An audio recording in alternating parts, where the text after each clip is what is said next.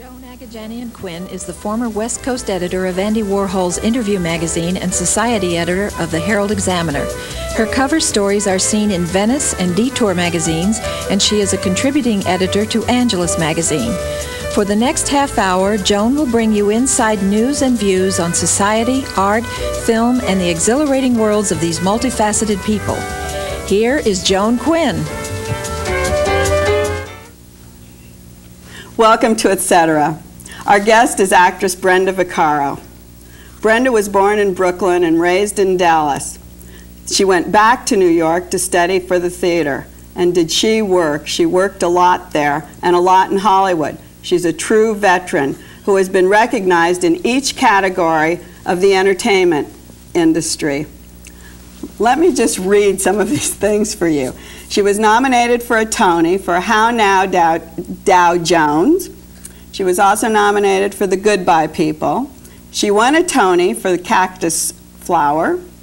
She had an Emmy nomination for Best Actress in her own series on TV called Sarah. She won an Emmy Award for Best Supporting Actress in The Shape of Things, which was directed by Lee Grant.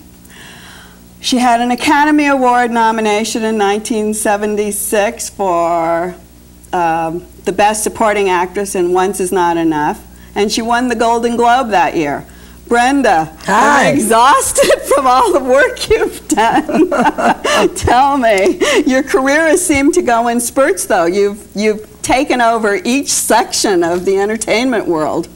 Well, I've certainly done theater and television and film, which is, I think, a very juicy way to go about it. I mean, we like to travel, and we like to do all kinds of different mediums of the business. So I've been fortunate.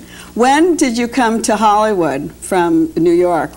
I came to Hollywood, I think, in 1971 or 72, and oh my God, it's so long ago. What are we in, 2010? I don't know. Yeah, but was it the John Schlesinger movie a turning point for you? Oh, yes, indeed it was, yeah, because I had been doing theater for like 10 years up until the time that I met John Schlesinger.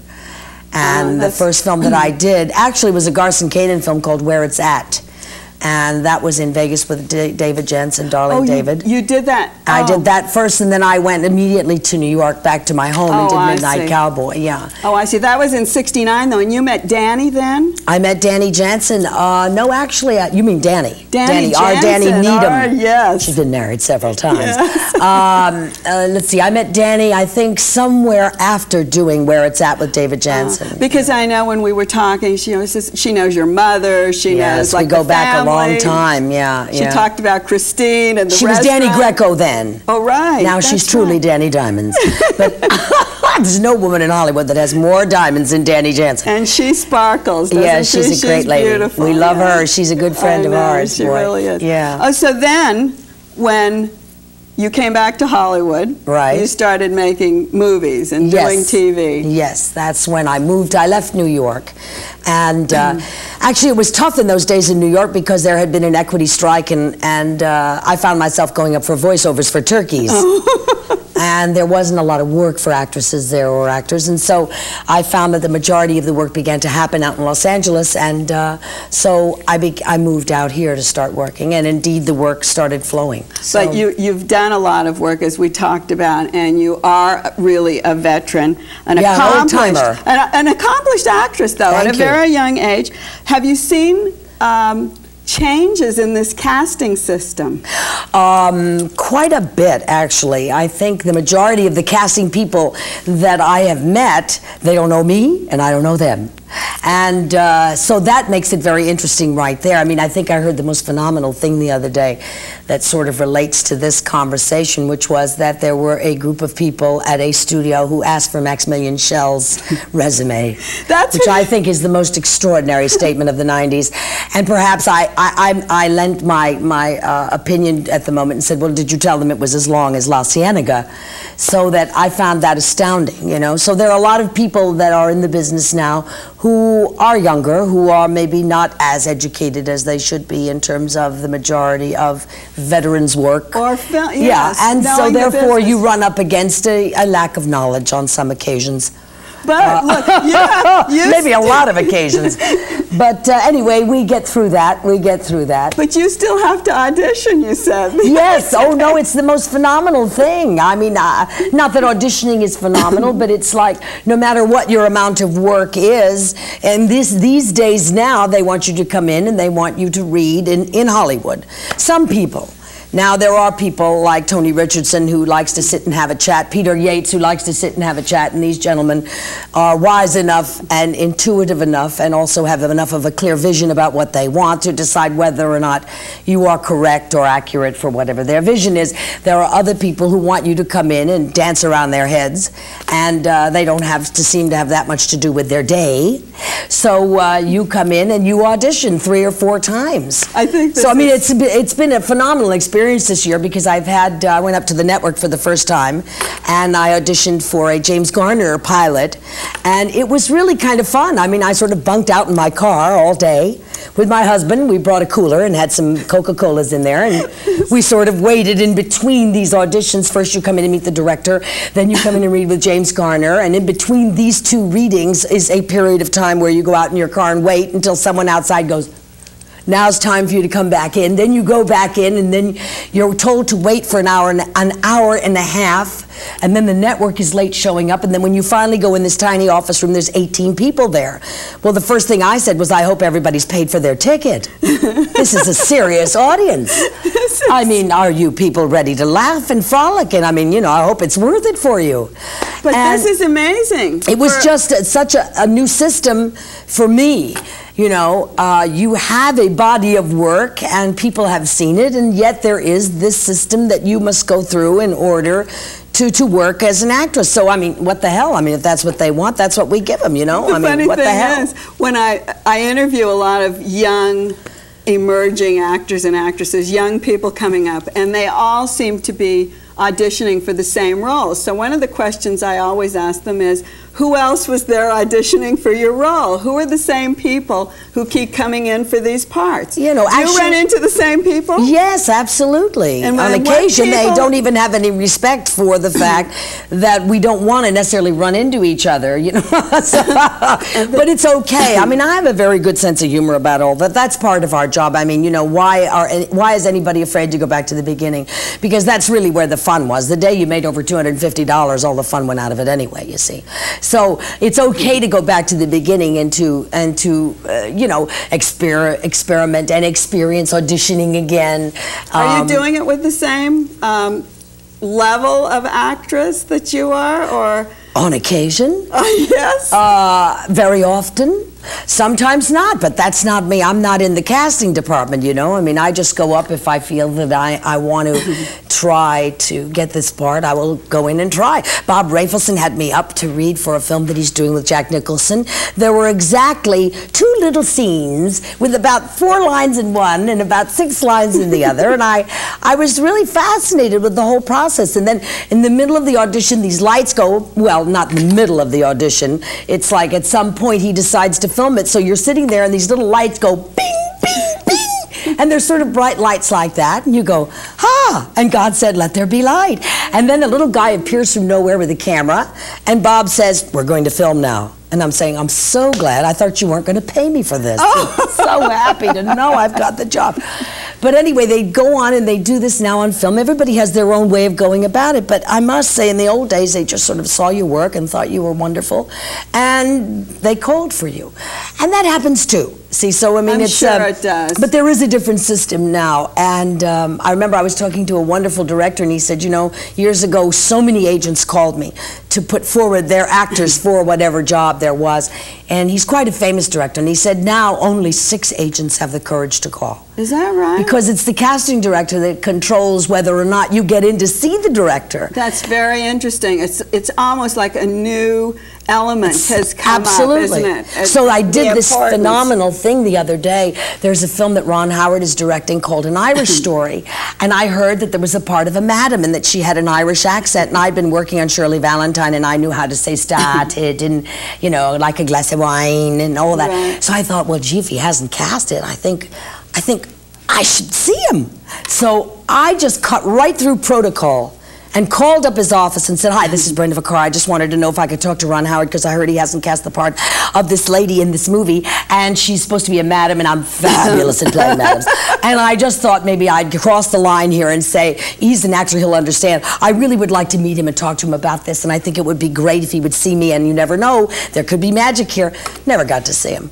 Is that right? No, but I did it anyway, and I thought that it was, I was glad I did it. I think you are. I think So that's right. what? You know, you have won awards with women directors. Yes. Do you think that makes a difference? A woman No.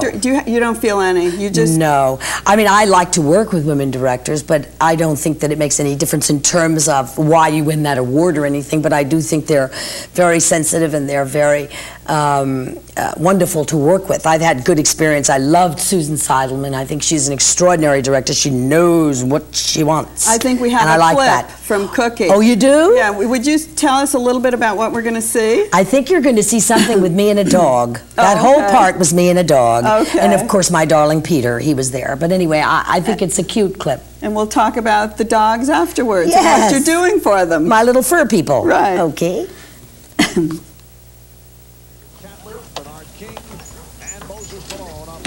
Who did not even attempt a shot in the second quarter, so Jeff Malone is now 1 out of 8. Oh, look at this mess. I told you, if you're not going to use the tablecloth, use the goddamn coasters. I don't like rings. Somebody going to a christening? It's a wedding, okay? Now that you're a big superstar and all the papers, why don't you spend a little money on this place? Jesus Christ, Bunny. If you don't like it here anymore, why don't you move back to jail? You know who's gonna go to jail? Yeah, who? You with those stolen dogs. Regrooming stolen dogs and selling them. I have to go, if you don't mind. One of these days, you're gonna get picked up for running a chop shop for pets. Ah, shut up. Damn it. Oh. Your car is blocking my car! I can't hear you, Bunny. Speak up. Move your goddamn car! Move it yourself. Bitch. God damn it. I'll move this car. I'll move it right up his ass. Son of a bitch. Get in there. Sit down. Start up!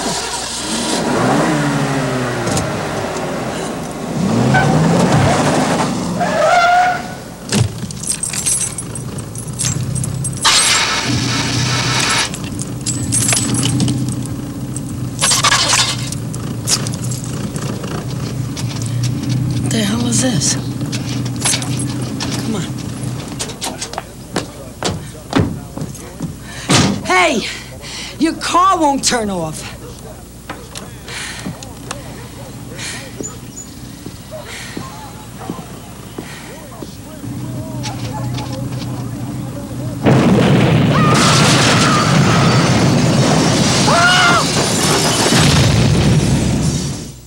Well, we're glad you didn't stay in the car. Me You would have been too. backdraft.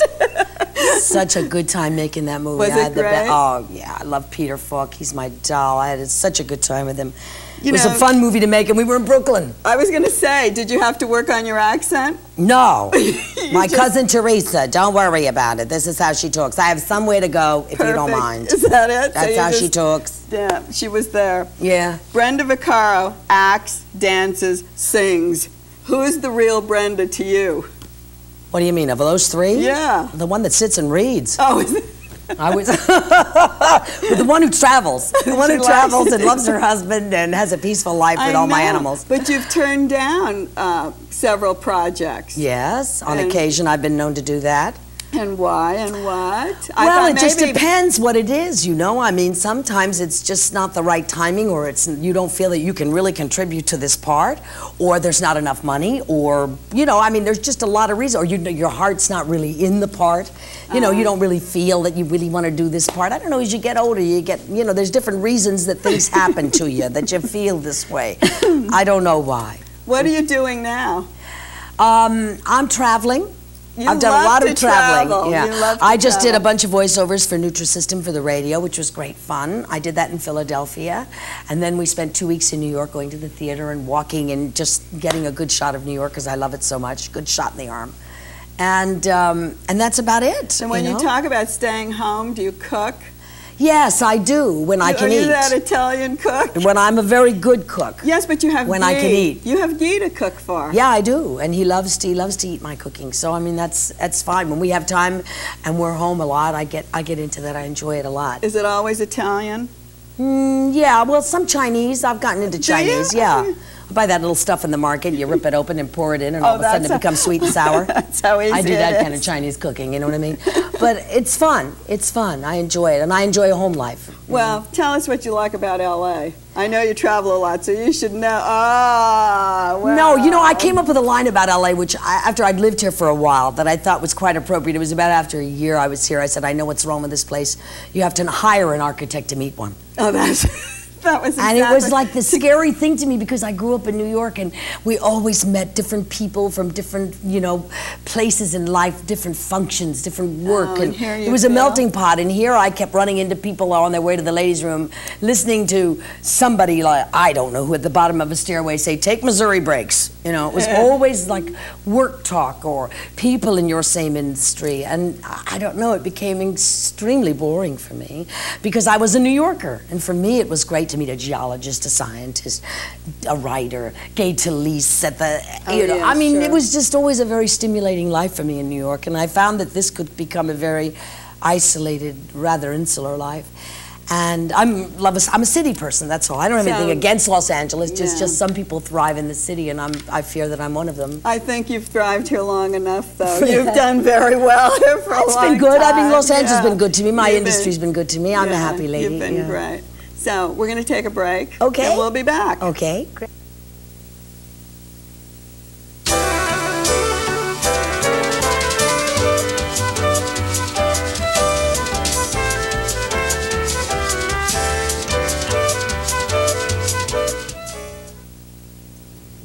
We're back, and joining us is Patrick Ela, who began his affiliation with the Craft and Folk Art Museum in 1975 as the administrative director. He was subsequently appointed director of the Los Angeles Museum in 1985. Patrick, was this an unusual way to come about to become a director of a museum? You weren't a curator, or you weren't really an arts person per se. Well, in about 1970, there was a group of universities, including Harvard and UCLA, who began a program called Arts Management. And generally, those were through the graduate schools of management or business. And so I pursued my advanced degree in the School of Management at UCLA, but I had actually studied art history and been an art major in college.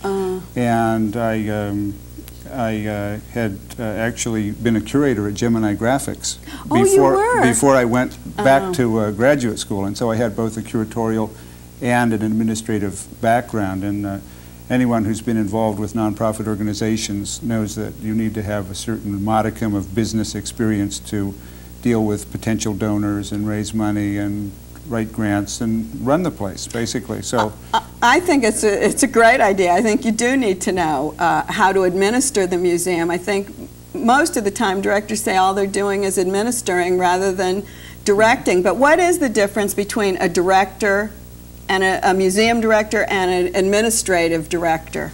Well, I think certainly the director has the responsibility for curatorial decisions as well as administrative decisions. And one has to be knowledgeable about art history and about donor relations and collections building and where the exhibition program is going, how it all works together. Whereas an administrative director works in tandem with someone who has the artistic responsibility. When Edith Wiley and I were working together in a collaborative way, she had the programmatic responsibility and I had the administrative. And Edith Wiley was the founder of the museum? She was the founder and director emeritus of the Craft and Folk Art Museum. Which started on Wilshire Boulevard. Did you right, start it on Wilshire? 1965. It was started as the Egg in the Eye, and then it grew in 1972 into the Craft and Folk Art Museum. Why the two names, Craft and Folk Art? is there a difference between those two There elements? is. There is, and it's a very complicated set of issues, but I will try and make it as simple as I can.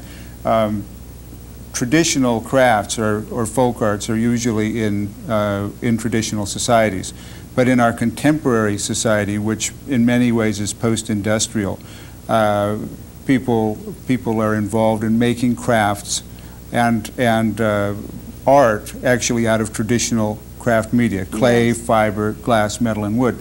And usually in the past, those were only functional items. Now they're items of artistic expression. And so in folk arts, we're dealing with objects from traditional societies, and in crafts, we're talking about things from contemporary and traditional societies both. I don't know if that makes it a little clearer, but... But you mix them both. We mix them both because they're on a continuum, and design is in there too. If you deal with living, if you live in India in the 14th century, or if you live in Los Angeles in the 20th century, you need things to eat with, you need things to wear, you need all kinds of things, things to get around with. And how you address that issue of living results in objects being made, cups, clothing, and whatever. Through a craft point of view, though. From a craft point of view. But in a traditional society, Westerners might think of those, if we go to India, we would think of those craft objects as folk art. They would think of it as craft. That's what I went. And so that's why they're interrelated. If we take an international or a worldwide perspective at the museum, and so we see the interrelatedness of craft and folk art.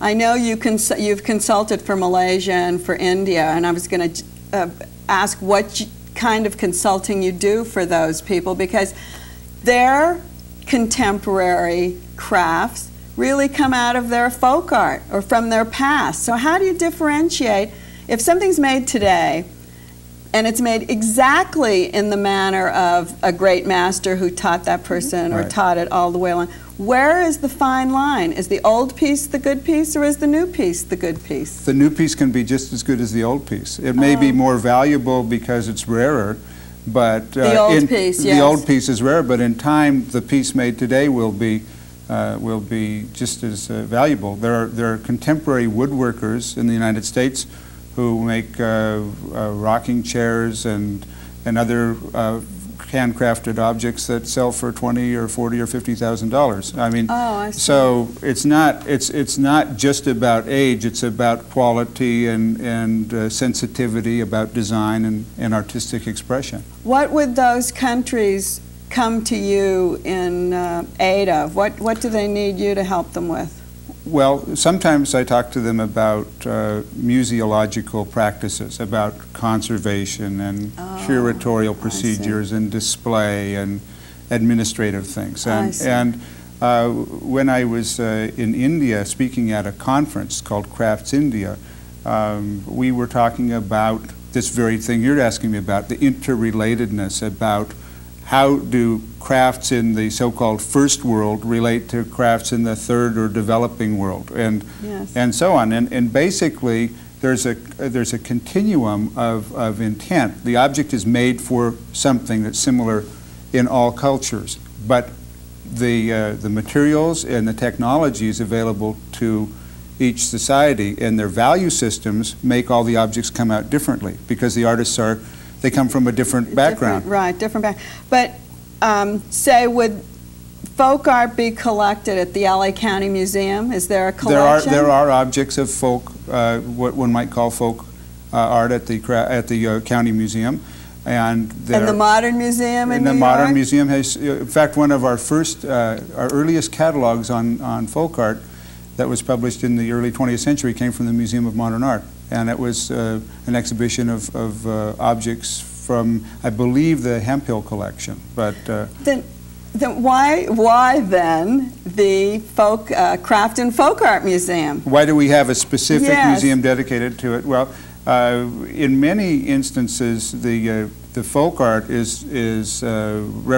represents cultural values, and there are, as you know, 80 or 90 languages spoken in Los Angeles every day, and each of those represents a culture and a background. And those aren't all represented at the County Oh, I Museum of see. Art or at the Museum of Modern Art for that reason.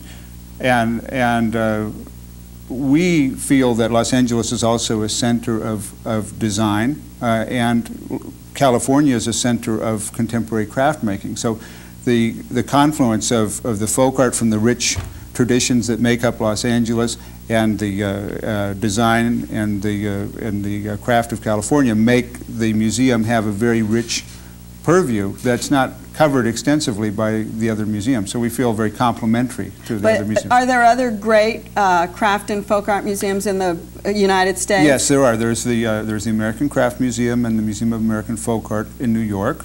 There's the Museum of International Folk Art in Santa Fe. There's a Craft and Folk Art Museum in San Francisco. And in Wisconsin, there's the Kohler Art Center, which deals with these same things. Chicago? Chicago doesn't have one, not to my knowledge. I know you've sat on a lot of panels, and what do you discuss? Basically what we're talking about now, or what are some of the topics on the panels that you... Well, like at the National Endowment for the Arts, for example, when they convene a panel in review of exhibitions, they try to have someone who's expert in Asian art, someone who's in contemporary American, traditional European folk art design, so that when an application comes up, there's someone who has a certain amount of expertise who can inform the other people about what's valuable in this application and what's not. It's impossible for everyone to know everything. So your panels are for people from museums or people from the outside, or for both? Everything? I mean, I speak on a number of different panels related to administrative things as well as content of the museum. I see. So now I know you have plans for a new museum. we're building a new museum. We wish the economy were a little better, but we've done very well so far. We've raised well over half of our goal. And we're going to occupy the first mixed-use building in Los Angeles. Which will be where? Which will be on the corner of Curzon and Wilshire, right across the street from the La Brea Tar Pits in the Hancock Park area, where our old museum was. And we hope to occupy it in 1994. Great. I know right now you have an exhibit of glasses. Spectacular spectacles. Yeah, right. we have a couple of things here. Right. These are works by Judith Hoffman, which are on display in our museum shop. Let me just put this on. And those are spectacles for viewing dark places. Yes. That Joan's wearing. With the fish. Do I have Right. fish on this? Yes, you do. Yep, for my sign in the zodiac. 2 fish here. And Pisces. Yes. Yeah. And this one is our spectacles for measuring starlight. Great. They have the star. I don't know if we can get a close-up on that. It's very... Oh, there. I think he's got it now. Great. And here's the invitation. Right. The exhibition runs through the summer, I think. Through the summer, through the 11th of August, and it traces the development of eyeglasses, which were created in the 1100s, 12th century, all the way up till now. Up to now, and we really focus on the LA Eyeworks collection, which is concentrated in eyeglasses, fantasy eyeglasses from the 40s, 50s, and 60s. Well, our time is up. We have to stop, but thanks for being with us, and give us a quick little second on what you think.